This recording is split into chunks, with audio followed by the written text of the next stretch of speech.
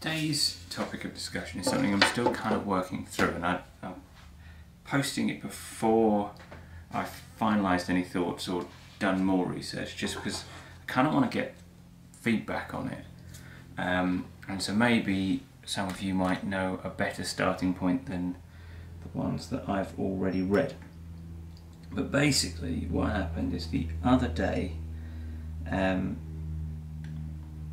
Florian Gadsby posted a video on Instagram of him destroying rejected pots because the glaze had crawled and things like that, and people were saying, isn't it bad for the planet? And it got me thinking, how bad for the planet is it to destroy a pot? And I started doing a bit of research and found that there were no immediate answers, but I think I do have a ballpark figure for how much carbon dioxide producing a mug will put out into the atmosphere. And to save you having to listen to all of the waffle to find out the answer, I think it's somewhere in the region of 1 to 2 kilos, which isn't that much in the grand scheme of things. So that's the equivalent of driving around 5 to 10 miles depending on your car, or depending on what you're eating. For example, beef that hasn't been farmed with lowering emissions in mind is something in the region of 20 to 30 kilos of CO2 per kilo of beef. So a steak is responsible for quite a handful of mugs in purely that measure. But basically, the way I went about it is I started off by just Googling to try and find anyone who'd worked out. Probably didn't do a great job of that. Anyone who'd published a paper or written an article trying to get at the answer already.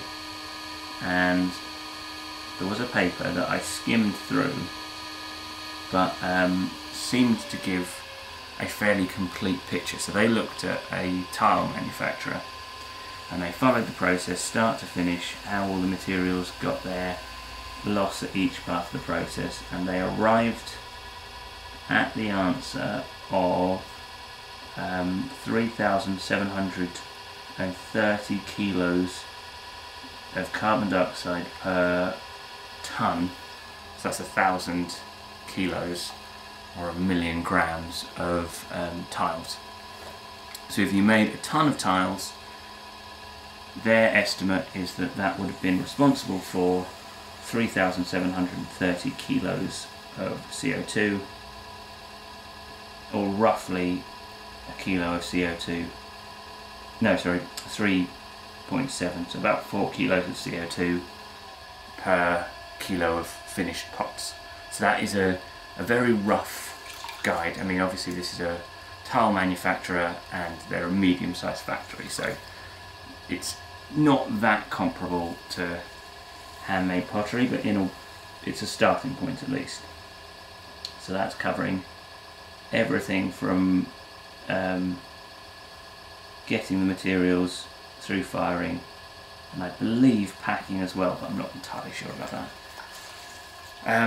So that was the first point of data that I found, and at this point I had no idea if that was anywhere near sensible. Someone else put me onto another study. These people were, I believe it looked like it was advocating for single-use paper cups. So their study was how many times would a cafe have to reuse a single-use ceramic mug before it was better than a single-use paper cup.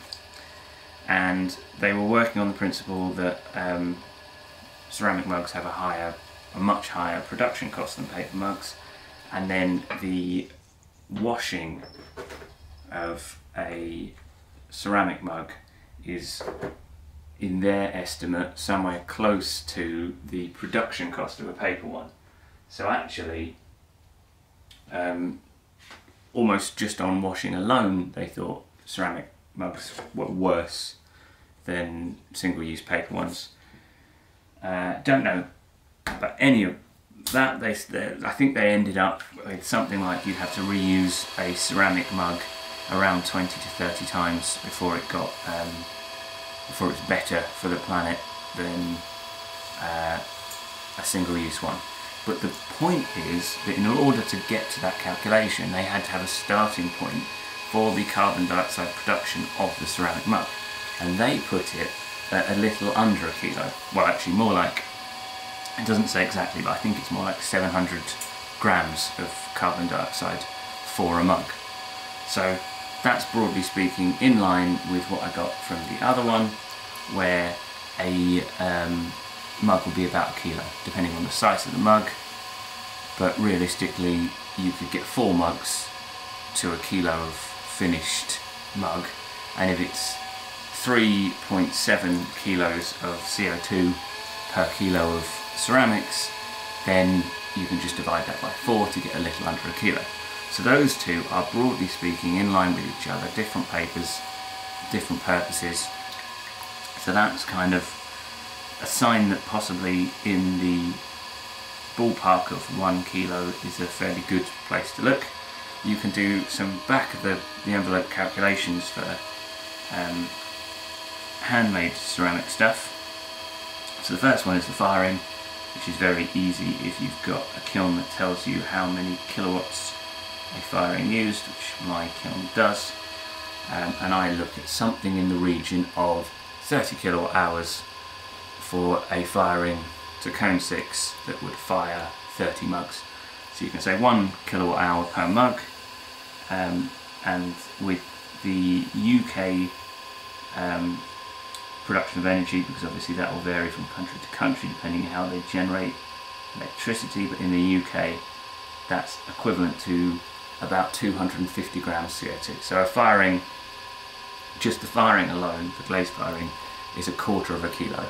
So if the rest of it added up to a kilo, you're still in that ballpark for 1 kilo per mug. The other very rough calculation that I did, and this is in no way representative of reality, but does sort of get at the number from a different direction, is looking at the prices of things. Because essentially every part of the process, you've got mining, processing, shipping to the distributor, who then has to ship it on to you. So at every point there are going to be primarily 2 costs, which is the labour cost, how many man hours get put into something, and then the fuel cost. So to dig something out, you're probably looking at, you know, earth moving equipment using diesel, say. The processing will probably use electricity, and then the final shipping, kind of the haulage logistics part of it, more diesel or petrol or something in that. Yeah, that's basically what you're looking at, is some form of energy consumption at each stage, and all of that has to be factored into the price for it to be worth doing. In other words, the price you pay has to include all of the energy costs, which are going to be probably largely fossil fuels burned in combustion engines. So what I did is I worked out how much clay, how much of each ingredient of a glaze I would put onto a typical mug, worked out how much that costs, converted that into straight petrol if you bought it at a fuel pump. So I haven't accounted at all for the labour, just if they took the money you gave them for buying the materials, if they took that and went straight to a petrol pump and bought it as petrol and then put it in a typical petrol car and drove until they'd used up all the money that you paid for those ingredients, how much CO2 would that produce? Now obviously no part of that is what they did, you know, their processes are completely different, but it does get at the money you've paid if it was converted directly into CO2 through a fossil fuel. How much fossil fuel, how much pollution is that money going to produce? And believe it or not, the answer comes to more or less exactly a kilo for the materials that I would use to make a standard mug. So that's 3 things that get to, and obviously that's the material, so a kilo, and then as I said, I've made some very unrealistic assumptions about what they're going to do with the money that I give them. So realistically that's going to overestimate, because they've got to pay labour costs, and hopefully not all the equipment will be more efficient than just converting it to petrol, but if they're using electrical energy, then it will be more efficient, and so on and so forth. So the materials get to a kilo, and then you know from your firing costs that you're looking at possibly another half kilo in firing costs. So 3 things put you in the ballpark of just under a kilo to nearer 2 kilos. But there's nothing I've seen so far that suggests that that's wildly unrealistic. So the point of this video is twofold. 1, I thought that was quite interesting, and maybe you will too.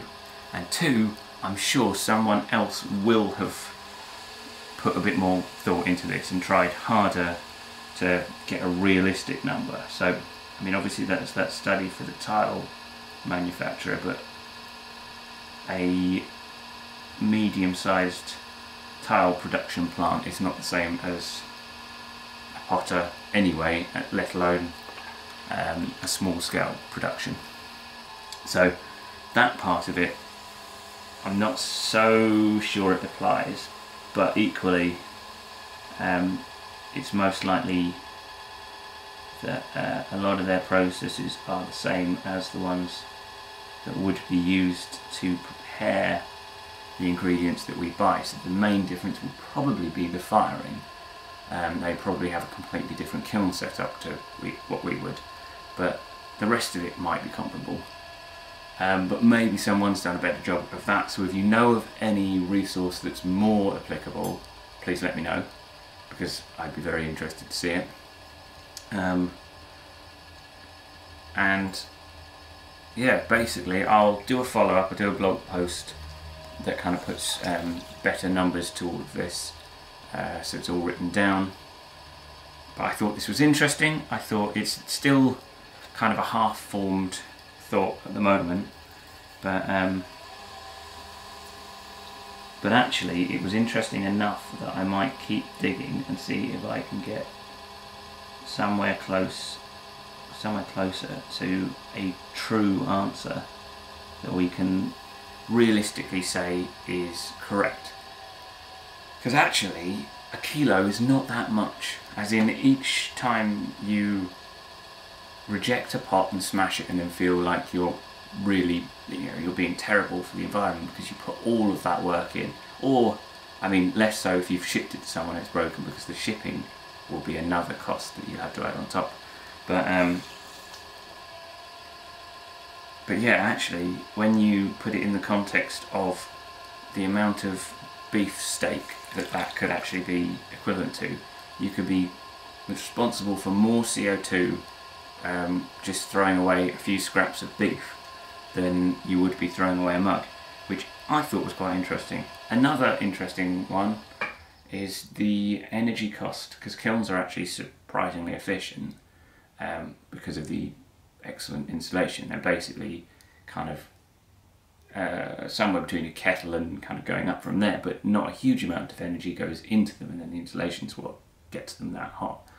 I worked it out, roughly speaking, a medium-sized mug, once you've had 15 cups of coffee, somewhere between 15 and 20, depending on how much water you put in exactly, but around 15 to 20 cups of anything, but boiled the water for 15 to 20 cups for that mug, you will have put more energy into the water than you did firing it to 1200 degrees C. So, which actually kind of does make sense, because yeah, you're putting a similar weight of water in and you're heating it from 20 to 100 degrees repeatedly rather than going up. So the fact it's efficient, that does actually go to show just how efficient they are, because you can kind of just keep adding that energy. Obviously everything has a specific heat capacity that's going to be different, but broadly speaking that makes sense. But yeah, by the time you've used a mug 20 times, you'll put more energy into the water than you did into the glaze firing at least. So hopefully that was all moderately interesting. As I said, let me know if you know of anything that contradicts this or adds to it. I'd be very interested to know.